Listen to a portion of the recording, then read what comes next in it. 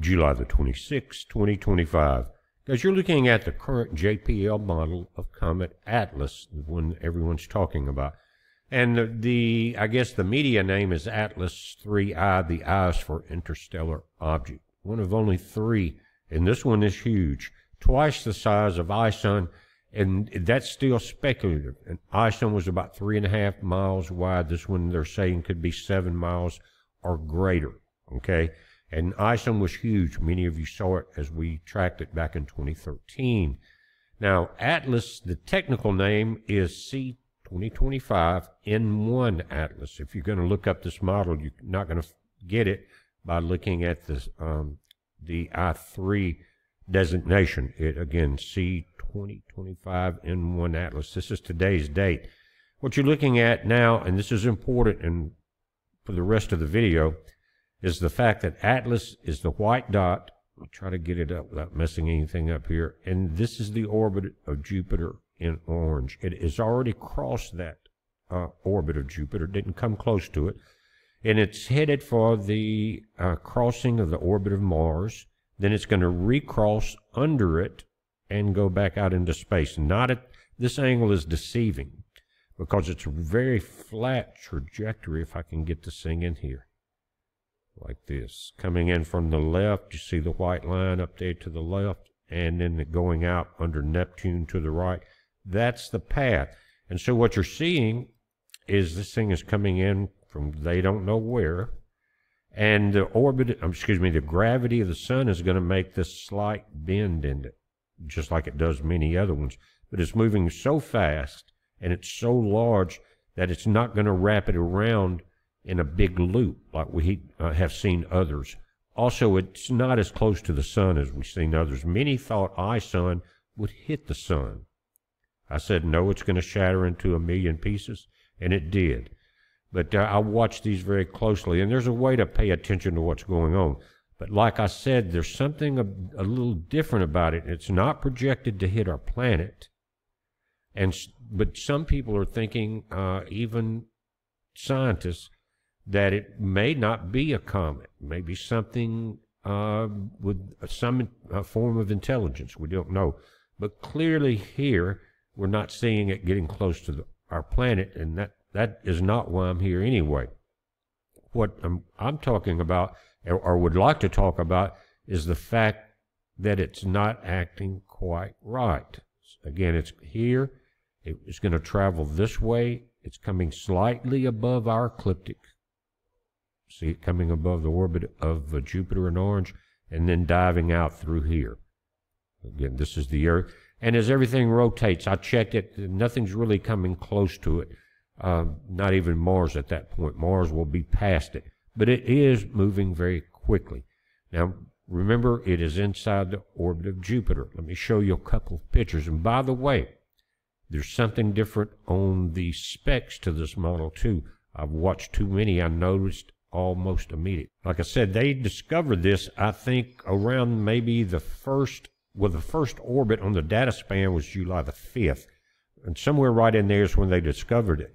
And this solution date, in other words, they're looking at the movement and everything, was yesterday, right there, July 25th. And they went back and used the number of orbits in that span. They're saying 872. And what they can look at a slight curve in an object moving, and then they backtrack that with computer software and everything and determine possibly what direction it came from, right? Now, this curve that we saw as it comes by the sun, that's a mathematical curve. In other words, we're not quite sure the size. They do know it's traveling very quickly. But that curve, again, is a predicted curve, so we'll just have to watch that. But what's missing, guys, from this data is what's called condition code.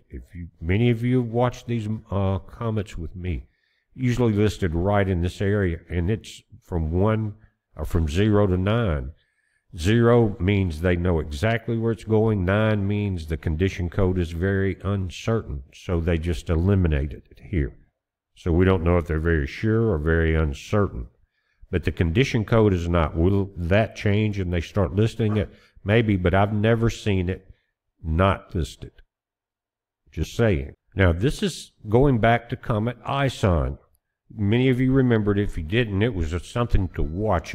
We had we had Comet Lovejoy coming through and all of that.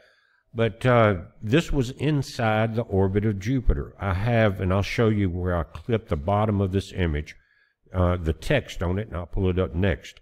But anyway, it's giving you some idea of the distance and all, the size of the Comet and everything, but you could very clearly see the tail. Normally they will have two tails, and this one did. You just can't see it in this image. This is the one that is the trail of the comet, but they will have another one that, like if it's going beside the sun, not pointed directly at it, it will have an ion tail coming from the direct angle. It will be lighter and a little less distinct, but you're not seeing it here, but it did develop a very nice one. But let me just pull up the text to show you the description of these two images. Now, this is Ison again, but it said at the time of the Hubble observation, that's the two blue images you just saw, the comet was 4.15 astronomical units, or 386 million miles from the sun. Now, you're dealing with 4.75 AU for Jupiter.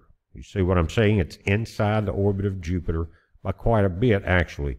Said the comet was 4.24 AUs from Earth, or astronomical units, 394 million miles. But again, it was inside, just like Atlas is now, that orbit of Jupiter, and so we should be getting some of the same type images, especially they think now it's at least twice the size of Ison. And using pretty much the same software I used in 2013, it's a little more advanced now, but it was looking deep into the center of Comet Ison, and I could tell that it was multiple objects because of the hot spots. But what I'm looking at here, this is Atlas. This was, I did this, I think, yesterday. Anyway, there's no really tail to it. I've got the brightness slightly enhanced, and that's part of the glow in the rear. But guys, it is not showing much of a tail at all, and it's as close, if not closer, as Ison was in those two blue images, and the tail was very clear. Let me show you a kind of a reverse, and we can look at where it's pushing the heat signature and things like that. And when you do the reversing and the different aspects of this, of any type of image, you can start to see different things that are basically hidden unless you filter away certain other things. And what I'm seeing here, this is the forward section of the movement of this object.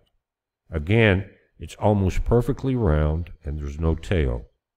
Again, a lot of this is a little bit of glare because of intensifying it.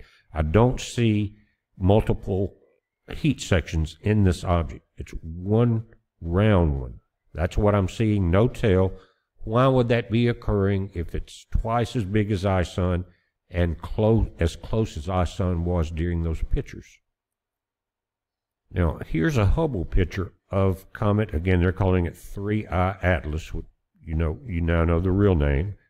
But it's right here in the center. Now, you're seeing this scattered light around it, just like you were seeing in the images I was using.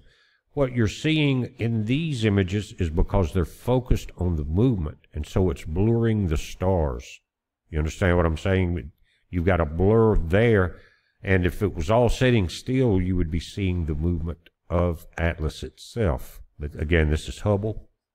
Now let's take a look at some images, actual moving on this thing. And what you're seeing right here is just a slight movement being picked up. You see two bright stars here and here, and coming down right through the center. You see that?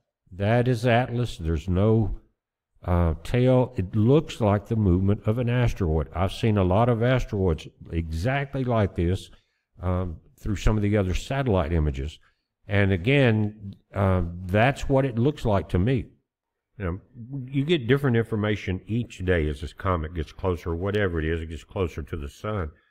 And in this article, they're saying it's 7 miles wide, the largest interstellar object ever seen. New photos from Vera C. Rubin Observatory reveal.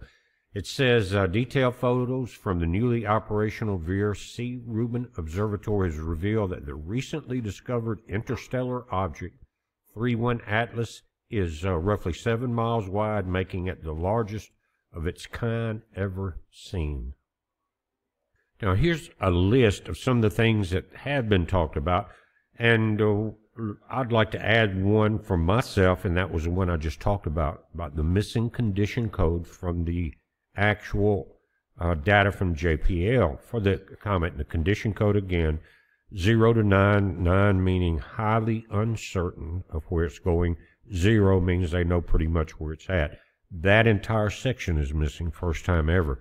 Anyway, here's what they do have. It was discovered July 1st by the Atlas Survey Telescope in Chile. It's confirmed as an interstellar object receiving the designation 31 Atlas. It is also known as C-2025 N1 Atlas, and that's how you look it up. They're saying it has an interstellar origin, and its path indicates it originated outside of our solar system. It sure did. Tracing its path backwards suggests it may have come from the Milky Way's thick disk, which contains older stars. Cometary nature. Observations reveal 31 Atlas is an active comet with an icy nucleus and a coma. A cloud of gas and dust. It shows indication of water and ice and silicate grains in its coma. That's a glow around it. Where's the tail? Then it's going to make its closest approach to the sun, or called perihelion, around Halloween, October the 29th, as a matter of fact, at a distance of about 1.4 AU. Slightly further, guys, than the distance between the Earth and the sun. The Earth is 1 AU, and that's 93 million miles. And it will be, again, inside the orbit of Mars. Its closest approach to Earth will be in December of 2025. It's coming in from our, if you're looking at the sun from the Earth, you're looking west, right? Sun's coming in, that would be to your south. Right, yes, to your south. Now, as it gets closer to the sun, it's going to be harder and harder to see. Right now, they're getting telescope images of it, but when it gets close enough to the glare of the sun, it will be very hard to spot. It's going to go past it, not really around it. You saw a slight bend in that angle. And then as it gets further away after December into that area, you'll start to be able to pick it up in the night sky over to the right side, to your right instead of the left. But again, they're saying that it's about 7 miles, they think, wide. Now think about this. These are the 3 interstellar objects that we know about. But we didn't start finding them till 2017 in October. Remember, was it Oumuamua, the first identified interstellar object discovered October 2017. It exhibited an unusual elongated shape and a reddish hue, similar to objects found in the outer solar system. Its trajectory and high velocity confirmed its interstellar origin. Despite its close pass by the sun, it lacked a cometary tail. That's what I'm saying. It looks more like an asteroid now to me, but it's bigger than these objects. Let's see, it says it lacked a tail, which led to initial classifications as an asteroid before observations of non-gravitational acceleration pointed towards it behaving more like a comet. Its exact nature remains a topic of scientific debate. In other words, they have no clue, but it was tumbling. It was not a comet. If anything, if it was completely natural, it was an elongated asteroid, big hunk of rock spinning. Then there was 21 Borisov, and this was up into 2019. The second interstellar visitor, unlike Oumuamua, Borisov exhibited the characteristics of a comet, including a coma and a tail, when it approached the sun. Its path confirmed its interstellar origin. Now, here in July 2025, 31 Atlas, the third and most recently discovered interstellar object, again, July of this year, this month as a matter of fact. Initial observation suggests it is also a comet.